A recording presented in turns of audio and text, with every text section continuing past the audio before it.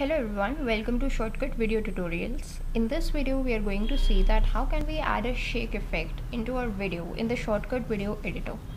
So this is the video that we have right now, which is a tractor plowing a field, and this is where I want to add a shake effect. So once you have decided on which video you want to add an effect, you can put it into the timeline. Using these zoom icons, you can zoom in or out of the timeline to get a more clearer view of the video itself.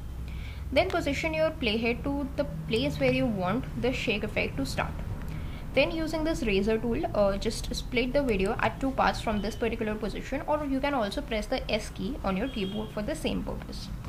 Then go to the filters pane, select this second position, the second part that you have cut.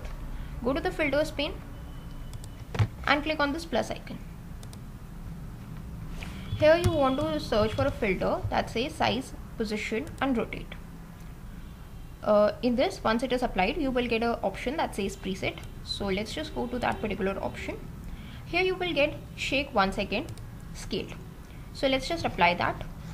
Click somewhere else, maybe on the first part of the video. Then just bring the arrowhead to the very first frame and play the video to see the difference. This is a normal video and this is where the shaking effect is starting. So by default it is set at 1 second. So for 1 second the video shakes and then it goes on as a normal video. If you just want to replay it, this is where the shaking effect starts. It shakes a little bit and then it goes. So this was a scaled shake effect that we applied. If you want to change the preset, that also you can do to shake 1 second unscaled. Now if you just go to the very first frame and let's see how the video changes now. So this is how it is changing. A blank screen is showing in this case, which is not looking very good to me. So what I'm going to do is I'm going to just go with shake 1 second scaled preset only.